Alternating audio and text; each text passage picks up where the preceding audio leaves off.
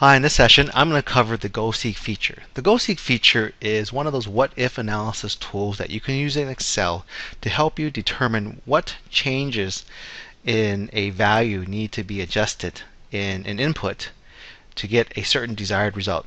So let's use an example of a home loan.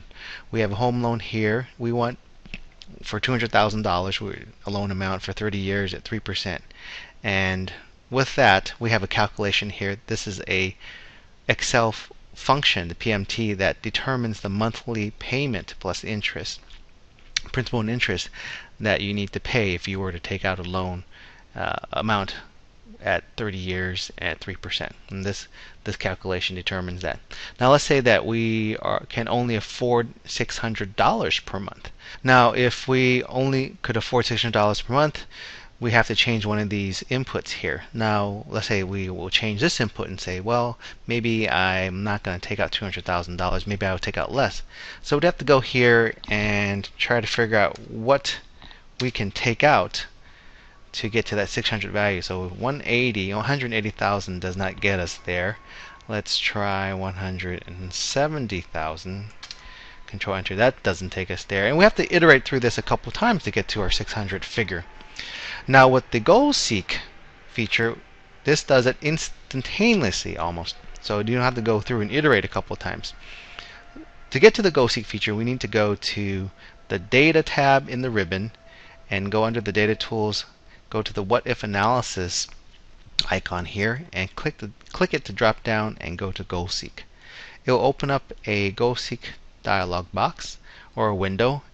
And there's another way to also get to this. I like keyboard shortcuts, so the other way to get to this, let me cancel out of that, is to press Alt-T-G. That will bring up the same window. And in this window there are three fields that you need to enter. The first is the set cell, and this is the cell that's going to contain the formula that you want to change to your desired result. So right now it's at 716. We want our monthly payment to be $600 per month. What cell do we want to change to get to that monthly payment at $600 per month? We want to change the loan amount. We want it to determine that. So the set cell here has to be a formula that gets referenced by the other cells. The changing cell needs to be a value. It can't be a formula. So we're going to change this cell to a certain loan amount to get to our 600 here. Let me click OK, and it's going to ask you if you want to keep these values, and I'll just say OK for now. And you see that we have our 600 value. We only could afford $600 per month. What kind of loan amount do we need? Well, that's the maximum loan amount, about 142,313 and change.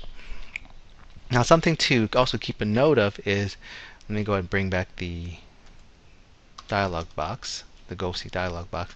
This changing cell value here, that has to be, oops, let me cancel that.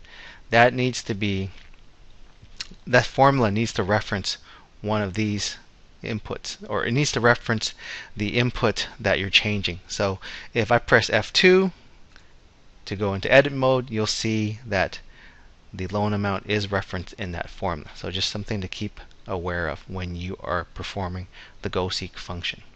So I hope this helps. Thanks for watching.